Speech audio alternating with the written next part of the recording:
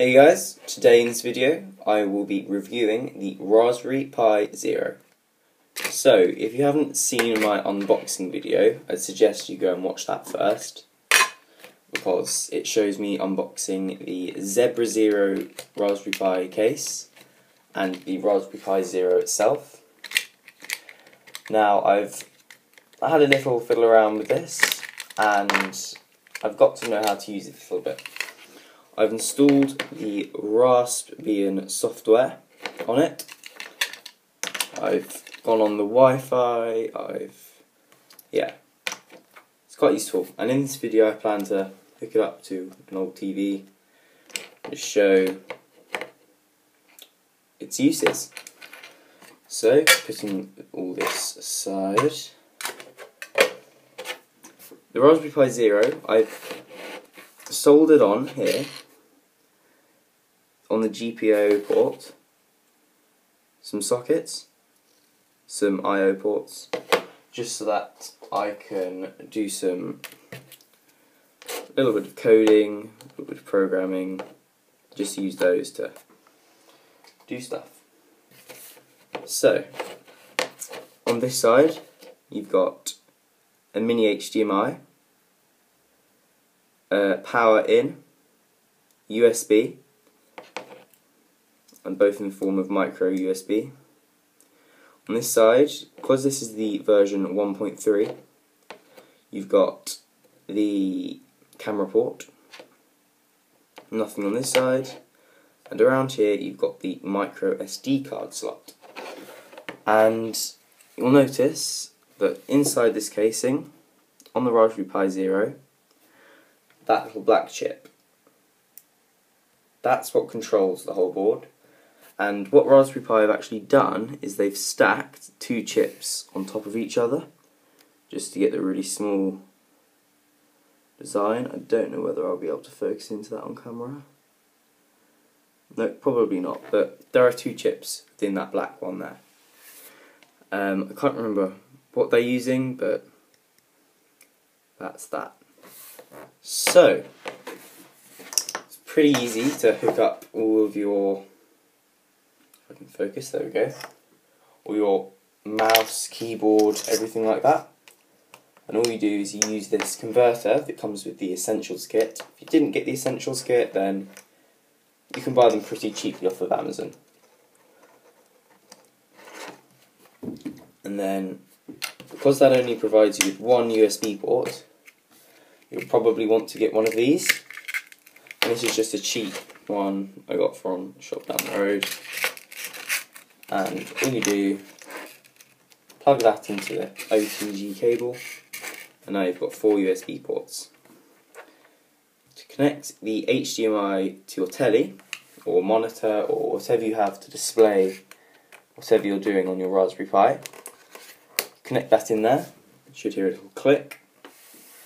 And then on your TV, you'll either have a VGA or a HDMI slot or something else. If your TV doesn't have HDMI or your monitor doesn't have HDMI, you can buy converters pretty cheaply again off of Amazon. Most electronic stores will do those. So that's now plugged into my TV,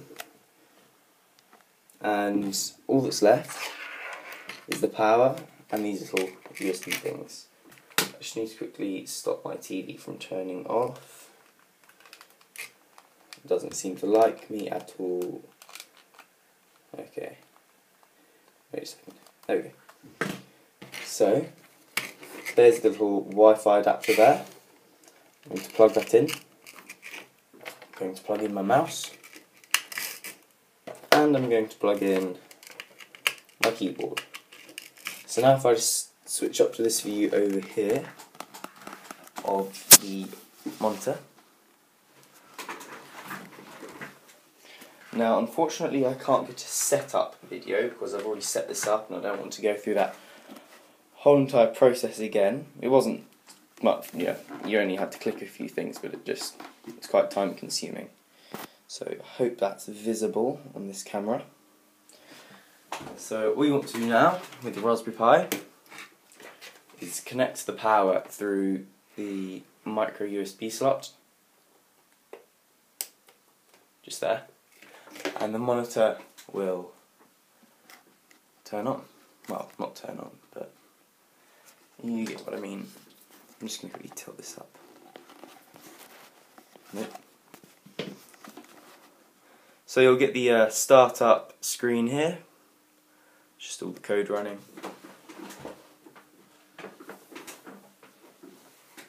And what will happen if you've never started it up before, it will bring up a thing called Noobs, which is just this easy screen, and it takes you through the process of installing Raspbian or whatever software you want. And once this turns on, here we go, I've got the mouse control now. It's actually quite a snappy device. So, I've actually moved these onto the desktop, but if you don't have these on the desktop, this is Raspbian software, by the way, so you might not have this if you're running a different operating system. So, go on to menu. Here, I've actually installed the Arduino IDE because I do a lot of Arduino. I don't think I've ever shown that on my YouTube channel, but I will be getting into some of that at a later date. That's some of my Arduino stuff over there. So, programming. I'm sorry if this screen's a bit off-centered, but it's best I can get it. Programming, you've got all these different programs you can use. Scratch, Python, some of the most popular ones. Office, you've got the Microsoft equivalent, so that would be Excel. Don't know what that would be. No idea. Just standard Microsoft things. You'd have to go into those, have a little play around with them. I think Impress is PowerPoint, Draw, I don't know, Shapes, something. Internet, you've got a couple of little options. I find Epiphany web browser to be the best. You've also got your mail there, a couple other things. Games come installed. We've got Minecraft Pi and Python games, that's a little library of games. Accessories, calculator, file manager, all the things you can see there. Terminal is very, very useful when you want to install other programs like, for example, Arduino. Electronics, that's again Arduino, I added that. All the other things, just standard computer stuff. So, opening up, let's have a look at Libre Office. I'll take you through a couple of the applications and you can see from those. This video might be a bit longer than some usual videos just because Raspberry Pi reviewing all the little bits of software. But next I'll do something, I might do Minecraft, then move on to one of the web browsers. So, that did take a while to load. I think the Raspberry Pi Zero is only 512 megabytes of RAM, or 1 gigabyte. I think it's 512. But, yeah, so let's have a look.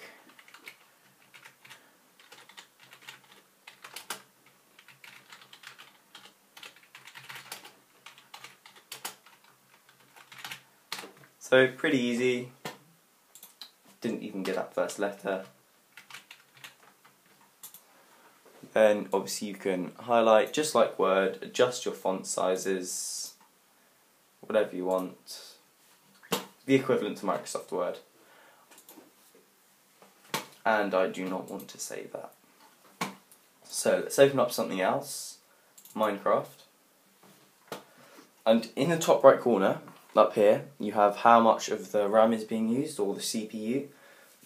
And if it's at 100%, it's going to be quite slow, but yeah. I don't actually have any sound coming out of the Raspberry Pi at the moment. Haven't connected that. I could, but that would involve some more plugging in. Anyway, so let's go and open this world. Pretty fast, standard Minecraft, use your WASD controls. Sprint around, jump, whatever. Typical Minecraft, build blocks. random. Yeah. And exit. And then your close button is actually over here. So next, the web browser. Now this bit can be quite slow sometimes, but for this you will need the internet adapter. And all you do is just plug that in and it's ready to use. Pretty simple. And that does come with the Essentials kit, the Wi-Fi Essentials kit in the Pi Hut. So I will actually leave a link in the description. It's very hard to get hold of a Raspberry Pi at the moment. It took me about 6 months of going on, finding they'd been sold out, again and again, until I finally saw it was in stock. So the browser they use is actually something called DuckDuckGo. That's the default browser. And let's have a look on YouTube. See how it runs media. In fact, I should probably plug the sound in for this one. Don't know how that's going to work actually. I'm just going to quickly get a speaker, I'll be right back. Got a little speaker here, don't know whether this will even work. That's a really annoying noise. Okay, so just click on YouTube. And I'm going to test out sound, going to test out video. And again, it's just like using a normal computer, but it's more Linux based. Anyone can use it if they know how to use a standard old computer. As you can see, my Wi-Fi is very slow, but it's not this slow. This is the Raspberry Pi Zero. This is, yeah. So if I bring up a song that has, I think I might get copyright infringement for playing a song. What should I do? Let's just type in something random. Video test.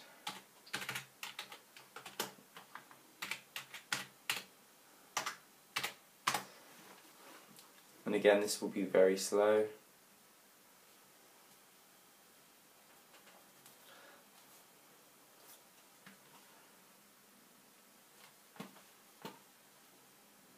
Now I do not want a 4K Ultra HD one, I just want a very simple video. Has that got sound? Let's just go for it. Hello? Clicking you. Oh yeah, up there you can see it's at 100% right now. Yeah, it's loading.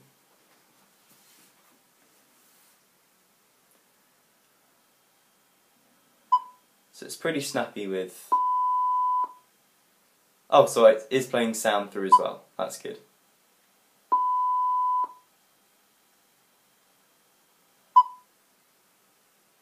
Okay, so as you can see there, it's quite a good video. In fact, I might actually just play a song just to see how much lag there is between the sound file and the video. I'll play one that isn't so popular, that won't be picked up by YouTubers easily. 21 Pilots, my favourite band. Let's have a look. One that won't pick up as well, that has got a video file. Oh, did I see video there? Let's just go Stressed Out, who cares about copyright? I will remove it if I do get a copyright warning anyway, so as in I'll remove the sound file. It'll be interesting to see the difference between the sound and the video. So I'll turn the volume up on the speaker. Okay. So this is taking a little while to load. I would shorten this video down, but the whole point is to see the specs, how fast it is, kind of thing, for if you're wanting to buy one, if you're wanting to use one, just to compare to other people's if you think yours is slow, things like that. So I'm not going to speed this up. and it's loading now anyway.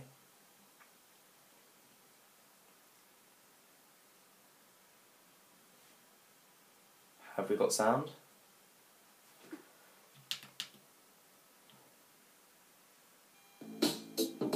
Yes, we do. I wish I found some better sounds no one's ever heard. Oh, and it's I wish freezing. I had a better voice and sang some better words. I wish I found some chords in an order. Really good video quality here. I didn't have to rhyme every time I sang. I was told when I get older all my fears would shrink, but now I'm insecure and I care what people think. My name's Blair. Care what you think. My name's Blurry Face and I care what you think. Okay, so that's a little example of watching YouTube. I'm just going to have to quickly go. Sorry about that, I had to quickly answer a phone call. So, that is a YouTube test. I will now close down the browser. So that's most things. It's all pretty simple. What did I just do there? Oh, I just opened up File Explorer. Let's open up Terminal, just to show you. So, if you're familiar with Linux-based terminal kind of thing, then this will be pretty easy for you. But that's that. So I'll quickly go back to the view down there and I'll end the video. So that there was a quick review on the Raspberry Pi Zero. In my next couple of videos I'm hoping to do something based on my Arduino. I've never shown any of this on my YouTube channel, but I'm hoping to do a couple of videos about it. Got all my parts there. These are my current projects. I will get into those with you, and I might do another 3D printing video sometime soon. But yeah, next video hopefully going to be about Arduino. Post in the comments below if you want to suggest what I should do in my next video to do with Arduino. Anyway, yeah, thanks for watching. If you'd like to see more content like this, electronics-based things, 3D printing, all that other stuff, please be sure to like, comment and subscribe. See ya!